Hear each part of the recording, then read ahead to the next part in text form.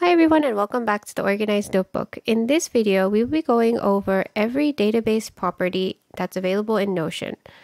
Properties are what give context to a database item, and they're things like tags, dates, time, and so on. So they're very useful and essential for making the most out of Notion. So let's get started. So for this tutorial, we will start by going to an empty Notion page, and feel free to follow along as we do this. So first we need a database in order to make database properties. So let's start with the table view database, which is one of the most simplest database views in Notion. So for that, you'll want to do /table and make sure to go to the database table view. And let's do plus new database. And this is going to be our sample database for this tutorial. So you'll notice already that they have two columns here, and these are already properties of the database, which is name and tags. But since we are going to be going over every single property, let's actually go ahead and delete the tags, and we'll come back to this later. So we'll delete this property. So now we're just left with name, and every database item must have a name because basically a database item is a page and each page has to have a name. So it cannot just be empty. So even if you click here, you'll notice it says untitled. So this is just a blank page, but the name is still existing. So to start, let's add a new database property by clicking the plus button here. And you'll notice that the first type you see is text. So let's click on text. And you have the option to rename this property title and even the icon, but the type will always be text if you choose text. So a text property is, as it says, a text property, and you can just type whatever you want. So they're great for descriptions or extra information you want to add to something. So we often use this property as notes. So let's say you have a page 1, and you have notes for that page. So if we open this, you'll see that now page 1 has notes. So text properties are very useful. They're very basic, but of course essential. So the next property on the list is number.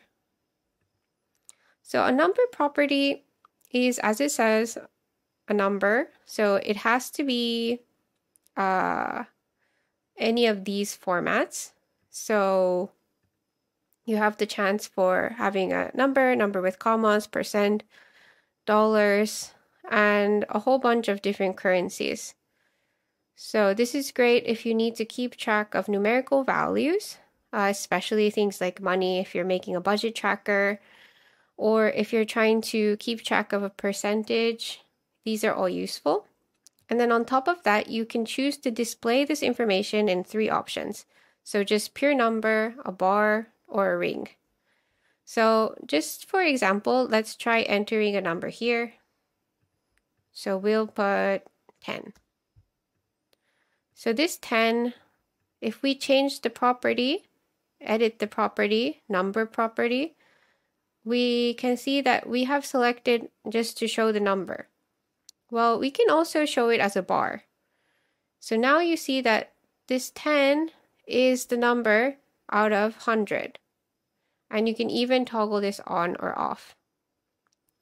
And the same thing with ring, but it's just a circle shape. And you can toggle it on or off, the number.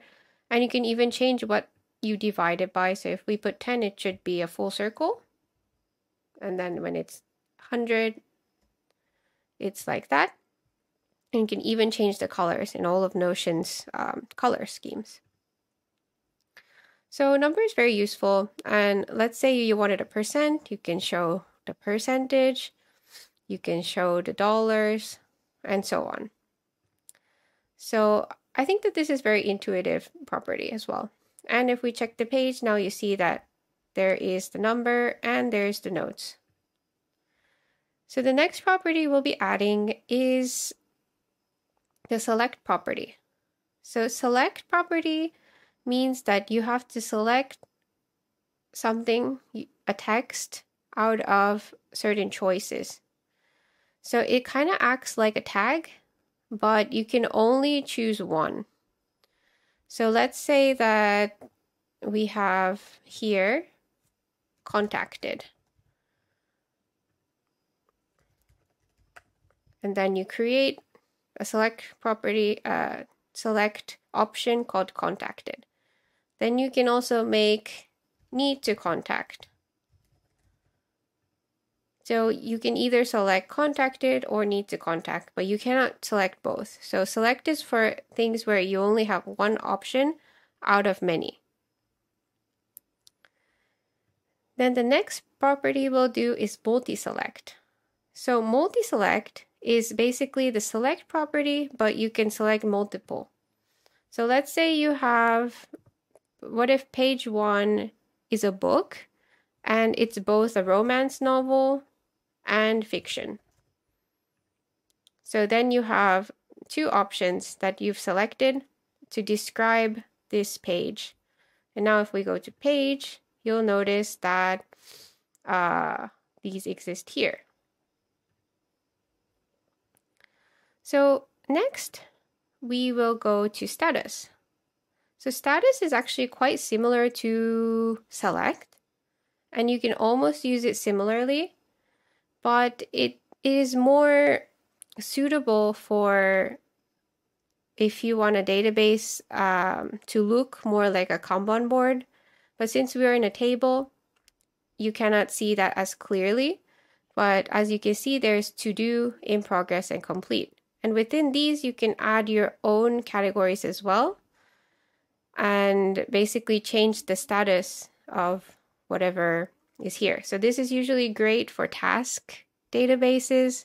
So if you have a task and you want to mark it as not started, in progress, or done, definitely use this status type. The next one we'll go over is date. So if we go here, we'll select date. And the date property also has many options. So if you have a date type, you have the choice out of all of these date formats, depending on what you need. So either the full date or different ordering systems. And also another thing that's great is the relative date format, which means that it'll take the day and tell you based on your current day. And then there's also the time format. So if you want 12-hour or 24-hour. So just as an example, let's put a date, which is tomorrow.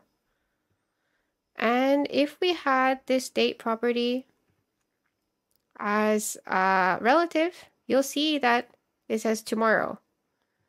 But if we have it as full date, it's the full date. And if we wanted to reorder it in some other way, you can do it like so. So the next property we'll go over is person.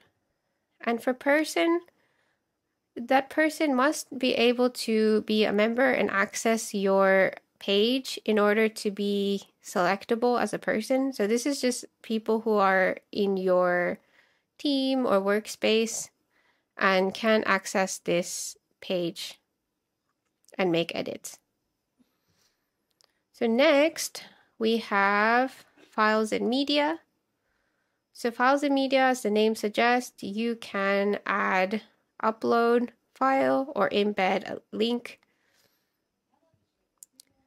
And next, we will go over the checkbox property. And these are great for if you have a task database and you need to mark whether something is done or not. Checkboxes are great. And then we have URL property.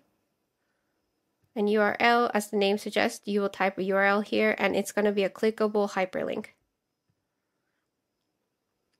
The next thing we have here is email.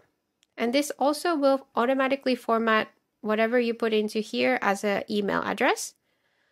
And it's very useful because all you have to do is click it and then it will take you to that email. And then we have phone, which also works similarly. So if you put a phone number here and you click it, you're going to automatically call that person.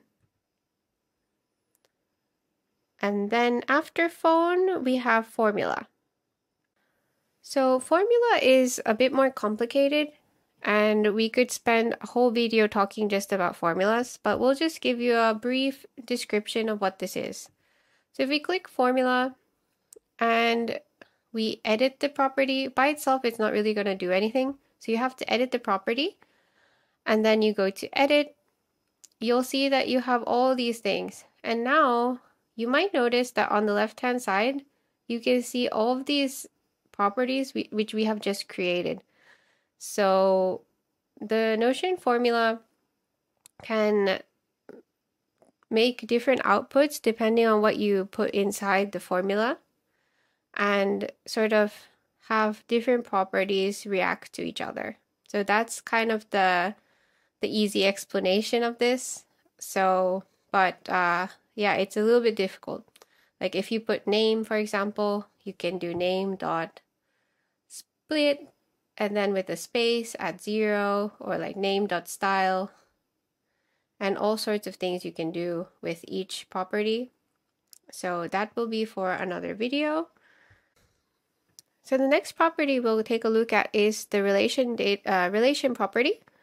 And for this, we created another database called relation database to show you as an example. And if we go here, we can select the relation database over here and click on it. And then there's various choices. So we're going to relate it to the relation database. There's not going to be any limit to how many pages we can relate to it, and whether or not we want to show it on the relation database. And then we can add a relation. So now this database has a relation to this one. So if we made a page here, sample page, we can now go here and link it to sample page. So this is basics of how relation works with Notion. But we will make another video just about relation databases on Notion. And then the next thing we have is the rollup. So rollup allows you to search for the property of the relation database. So if we put rollup, and then we're going to relate it to the relation database, and we can choose which property, so the name of the item that's related, and so on. So now we have name, so it's going to show the name of this database. And then the next property we have are all of these created time, created by, last edited time, last edited by. So these are just information that's going to be generated on its own based on when you created the page, who the page was created by, when it was last edited, and who it was last edited by. So these are useful if you just need to track information like that, but you don't really need to do anything besides choosing this property. So if I choose this, it's already generated the created time.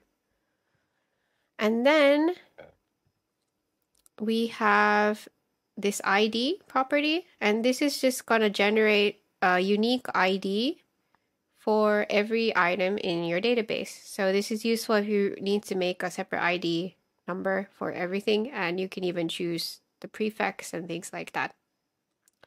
So that's the basics of properties in Notion databases. And like we did here, you can just click the plus sign to make a new property, for example, in a table. But you can also add them in the page. So if you click plus add property, it's going to add a property to the whole database. And you can even move these around so that you can reorder them as you wish. And the other thing you should know is that you can also add properties to the 3 dots on top over here. You can also click plus property.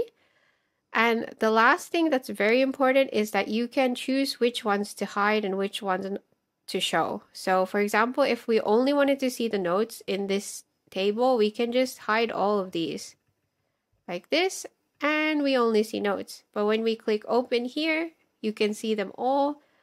So yeah, that's basics of Notion database properties.